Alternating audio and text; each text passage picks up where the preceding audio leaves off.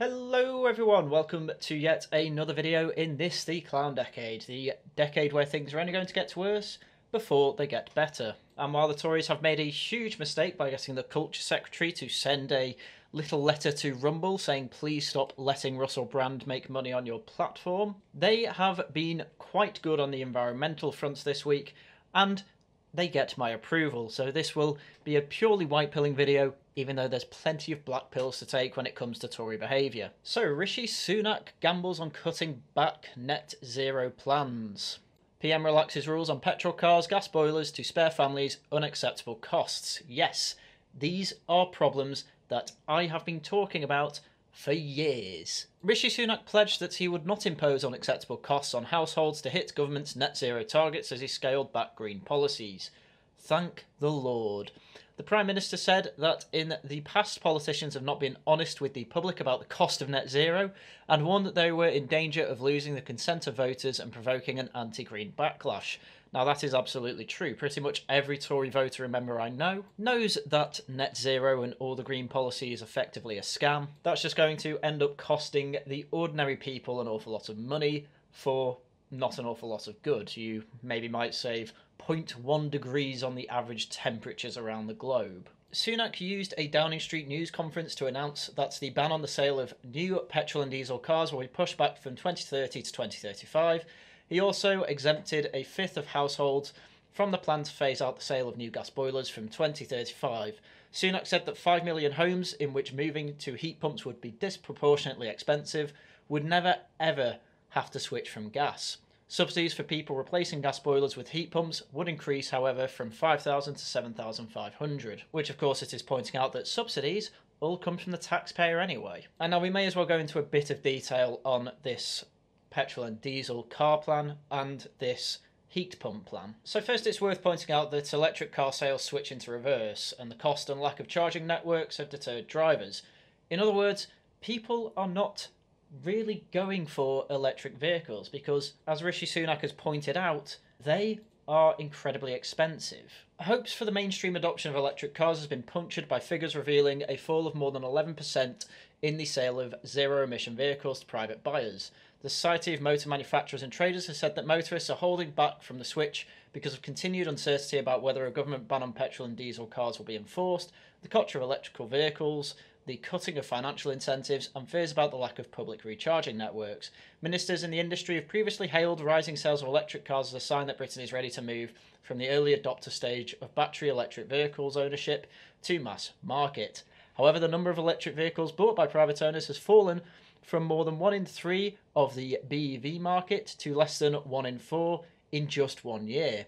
Figures for the first half of the year shows a 32% surge in BEV sales to 152,000 cars, accounting for a sixth of all new registrations, yet detailed data reveals that private motorists have stopped buying. And I would not be surprised as well if resale of electric vehicles is quite high, because people will buy them and then realise, oh hang on, this is actually very expensive, I need to go back to petrol cars because they are cheaper to run. I have a few anecdotes of people who have done that. The vast majority of new BEV registrations this year, more than 75%, were with fleets and business owners who will take advantage of company car tax breaks, the benefits in kind regime, and salary sacrifice schemes that mean running an electric car attracts dramatically less tax. In the first half of the year, 37,000 new electric vehicles were registered to private retail buying motorists, or just 24.2% of all BEVs. That is down from 41,800 BEVs sold to private motorists in the first half of last year, when retail buyers accounted for 36.3% of all electric vehicles. So yes, as it turns out, the electric vehicle market is mainly there as a tax avoidance scheme for businesses. How many of those electric vehicles will end up being used rather than just being invested in by businesses to avoid taxes? It's quite hard to say. But obviously we need to wait and see how these trends continue. Will less and less people buy electric vehicles? Or now there is a pushback with the ban of petrol and diesel cars, will we actually see those type of cars be purchased more? Now onto the heat pump thing. According to Octopus Energy, they have a useful little table here comparing gas boiler figures to heat pumps. So let's assume that your average heat demand for the year is just under 10,000 kilowatt hours. The efficiency of a gas boiler compared to a heat pump is 82.5% to 300% efficiency, and if you're wondering how and energy efficiency manages to be more than 100%. They are actually just using a little trick where all they are taking into account is the electricity actually put into the system compared to the heat put out, because using a heat pump they take heat from the air outside and bring it in, and because they are using clever refrigerants and a system of expanding and compressing the gases, it actually does work, and compared to the electricity put in, you're getting a hell of a lot more heat out of the system, so that actually does all add up. And with the annual energy use comparing from 11,700 kilowatt hours to 3,218 kilowatt hours, you can see that you're using a lot less energy. However, because gas boilers are using gas, and gas is a lot cheaper to supply than electricity, with 8 pence per kilowatt hour compared to 30 pence per kilowatt hour, we can see that in the end, the annual bill for heat pumps is ever so slightly more than gas boilers, coming in at about a £30 difference. So you may be wondering, well, how does this actually save me money by buying a heat pump? Which is a claim you will constantly hear from people who say, oh, you save money with heat pumps. Well, Octopus have another table comparing gas boilers to heat pumps, saying, what do you save if you're on a smart tariff, which is a electricity tariff that will only actually charge you the daily surcharge for between certain hours of the day where you're actually using the most electricity to power the heat pump, and they also say why you won't be charged gas anymore because you don't have gas going into your house, so we can just get rid of that daily surcharge completely. And this apparently ends up saving you £201.85, and obviously you take the £30 off, it comes to about a saving of £170 a year, which, if you take into account that heat pumps will cost you at the very least £10,000, already that's going to take quite a while to save you, over 100 years in fact. But obviously the government is giving subsidies to you if you do get a heat pump installed, which saves you about £7,500. So let's assume you get the cheapest one, which £10,000 is actually quite a generous minimum. It is actually probably closer to £12,000. For sake of argument, we'll just say that it costs you £4,000. That's still going to take you over 23 years to actually make the savings, which obviously when it comes to the cost of living crisis, nobody's going to do that. The better thing to do is just to wait for the prices to come down, because obviously as the technology gets better, it's going to get cheaper to actually install one, which is what most people want to do, and is what apparently Rishi Sunak has now realised. So these are very good things. Naturally, however, if you're a car manufacturer, you are not happy with this news about the electric cars, as Ford leads furious business backlash to Sunak plan to row back on net zero pledges.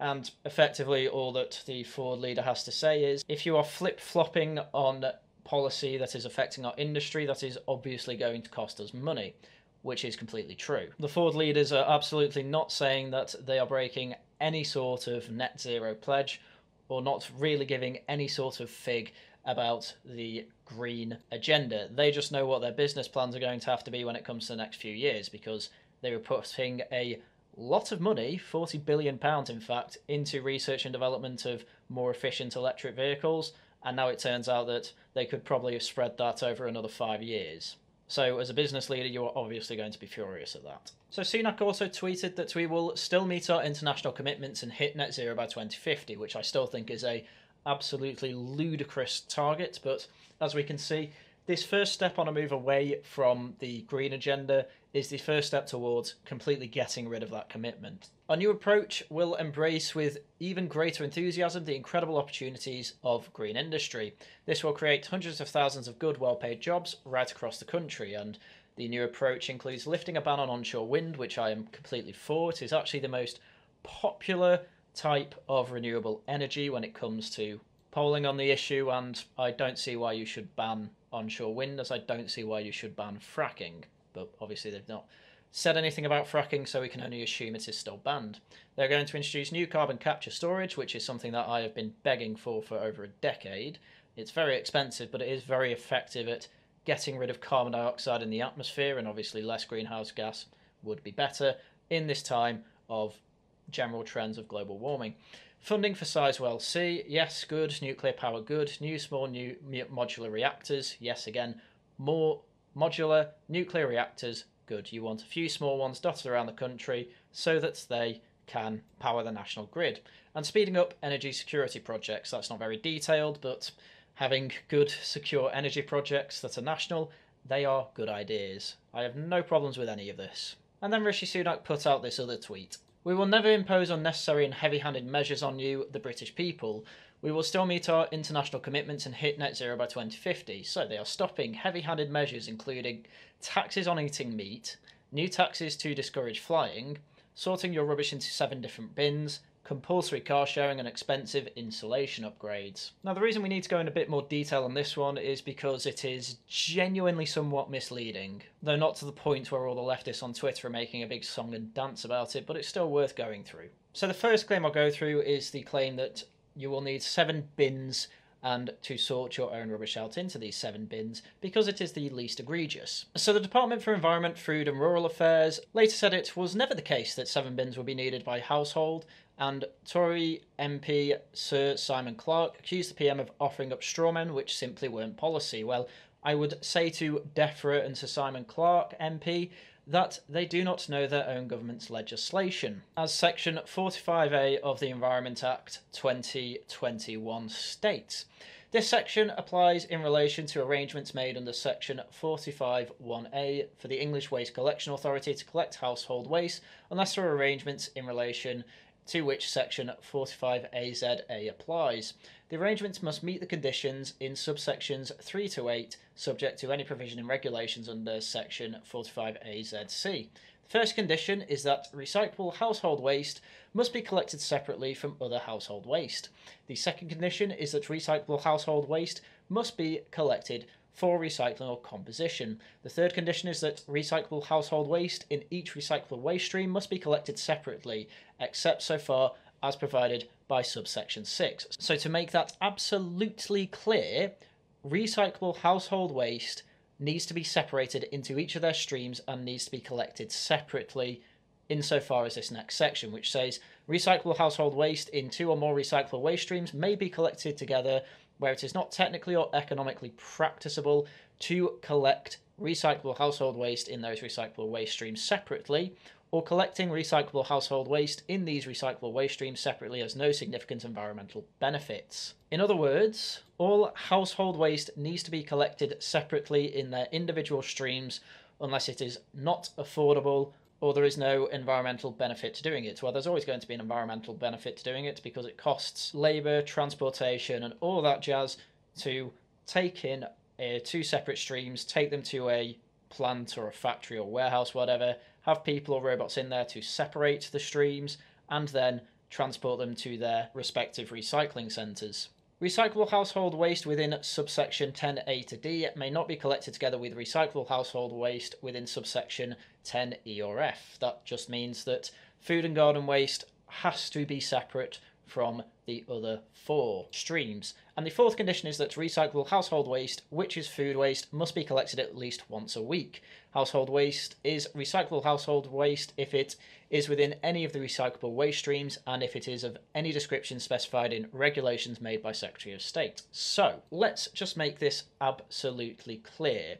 This whole section is about recyclable waste, so of course we just have general non-recyclable household waste. And then if it is economically and technically viable, every other one of these streams must be collected separately according to this act. So first we have glass, which is pretty self-explanatory. That is simply glass bottles, broken pieces of windows. At the moment, anything that is put into with the next 2, which is metal, which includes tin cans, scrap metal, the like that, and these 2 would also generally be put in with the next one, at least in councils that I live, which is plastic. Plastic bottles, plastic jugs, generally about 90% of what food and drink comes in. And then typically you would have a separate bin for the next one, which is paper and card. Again, quite self-explanatory. This is where 90% of the rubbish from your Amazon delivery goes. And then finally we have the last 2, which will always need to be separate, which is food waste, so that's your apple cores and anything that you can't eat because your eyes were bigger than your belly. And then finally, what typically goes in with food, but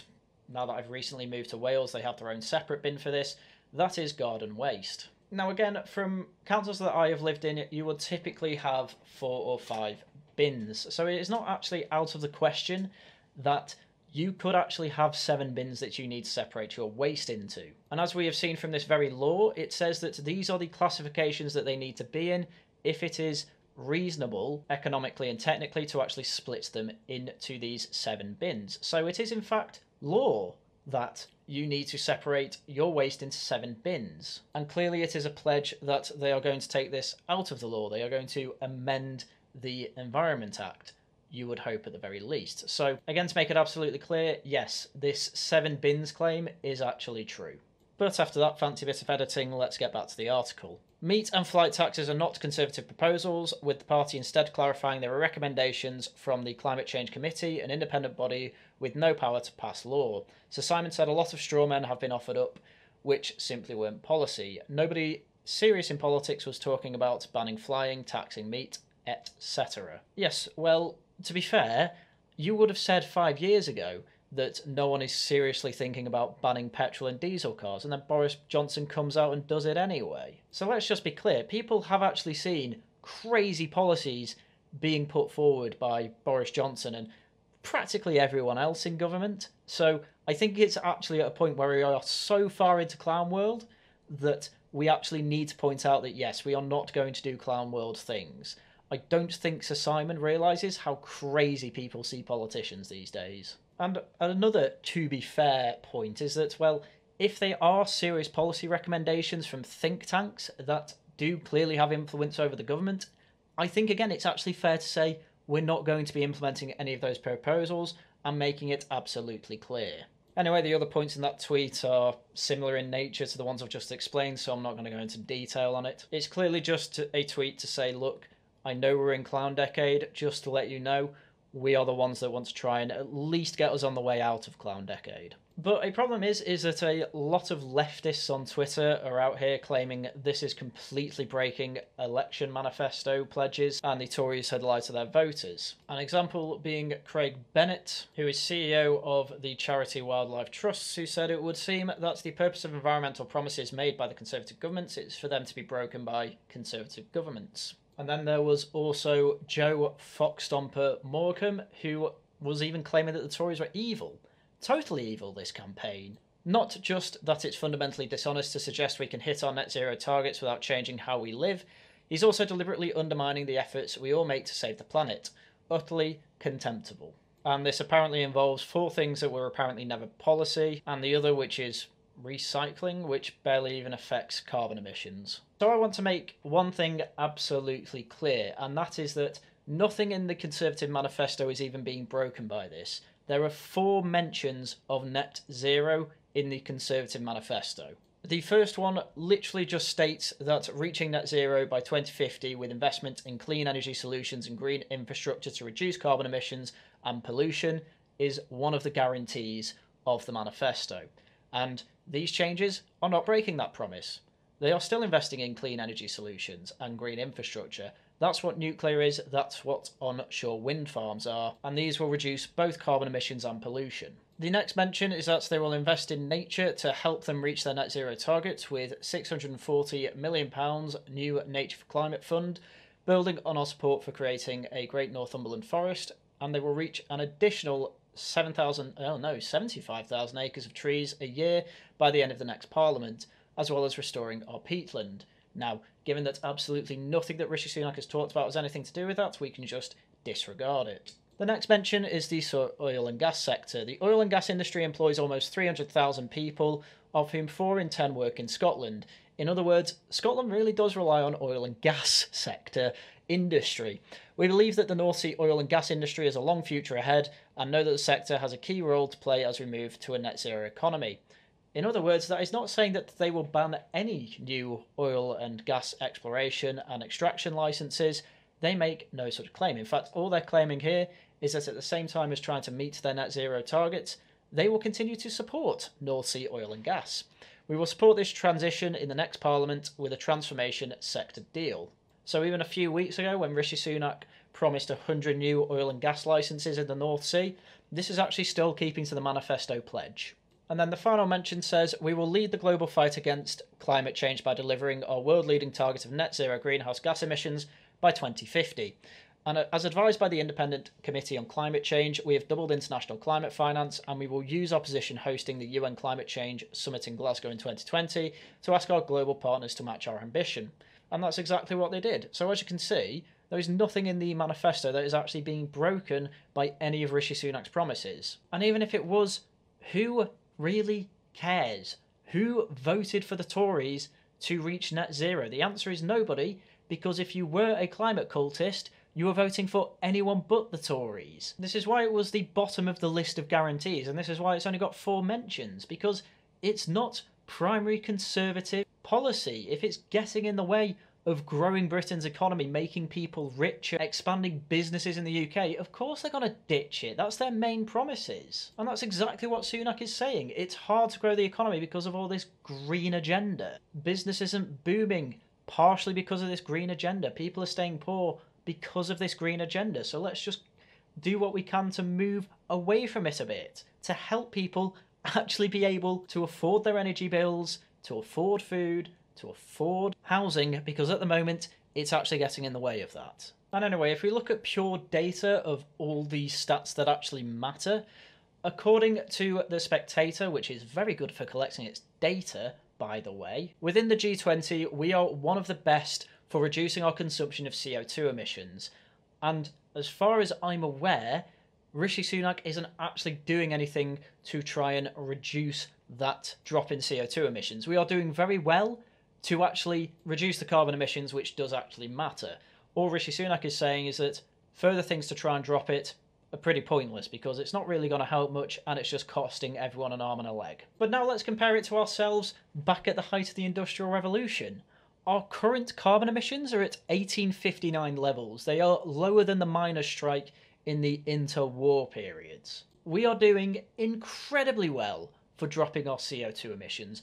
We are world leading on dropping our CO2 emissions. And none of this is good enough for the climate cultists. None of this is good enough for the media. None of this is good enough for anyone on the left wing of the Tory party or any of the other parties in Britain, apart from obviously the right-wing ones that are basically seen nowhere in politics. So Rishi Sunak is absolutely correct to start taking a step away from the ludicrous policy that has been promised by the previous governments. And is this good enough for me? Of course it's not. He needs to go way further. He needs to completely cut out the net zero by 2050 pledge, because it is practically impossible to do, while at the same time lifting people up to get richer and to help the poor actually afford their bills. But it is absolutely a step in the right direction, so I will give him props for that. They don't really help the poorest in society, a lot of people would argue. The poorest in society aren't fretting about when they're going to replace their car with an electric car, because the poorest in society don't drive in this country. Yes, that is a Sky News interviewer trying to make the claim that the poorest in society don't drive, which is just such a ridiculous assertion. I'm not even going to bother getting the statistics to disprove it, because it's just well known that pretty much every working man, every tradesman, anyone with a manual low-paid job has to drive.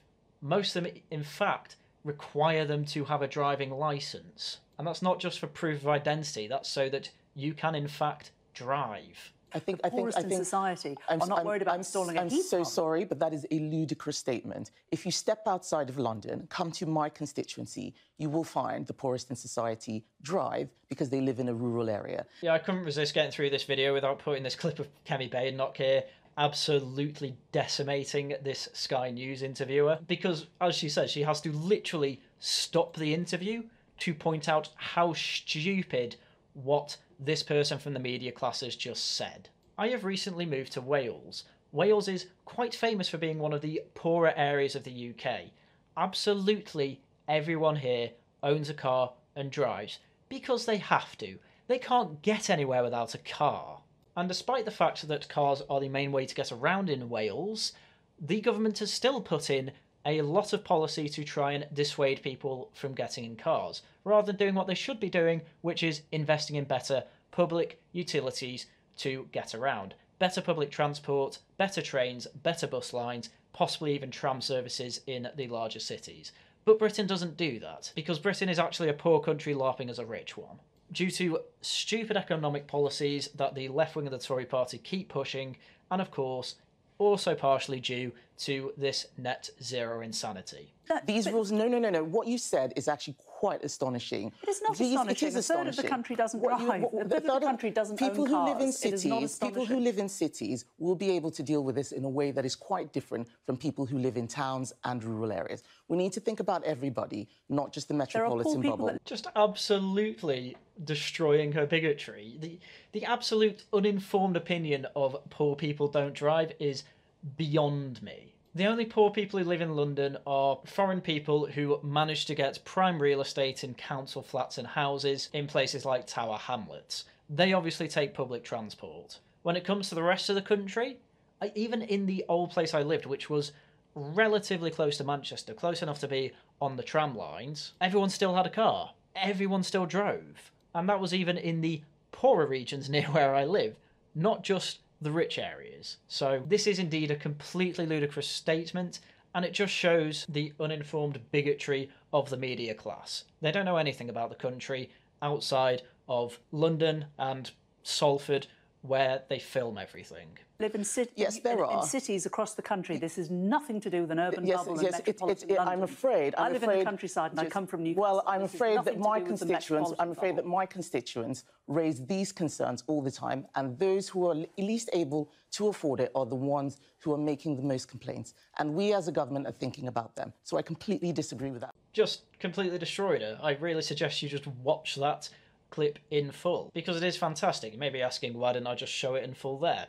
Well, that's because I have to transform the content, otherwise it is just stealing, and I am no better than her sandpiper. Anyway, to summarise, what Rishi Sunak has done today is nothing short of good news, and it is at least the first step on the way to getting us away from the green agenda madness. You got to take these small wins where they come. They are quite rare, they are few and far between, and I am indeed taking them where I can get them. Let's hope in the future we see a complete pushback on petrol and diesel vehicles, as it is absolutely everyone's right that they should be able to purchase their motor vehicles in more or less any configuration that they would like. And let's hope we can actually get the energy companies to reinvest their earnings back into nuclear power and other reliable forms of electricity and energy. Anyway, that's everything I had for you today. So once again, thank you very much for watching, and until next time, goodbye.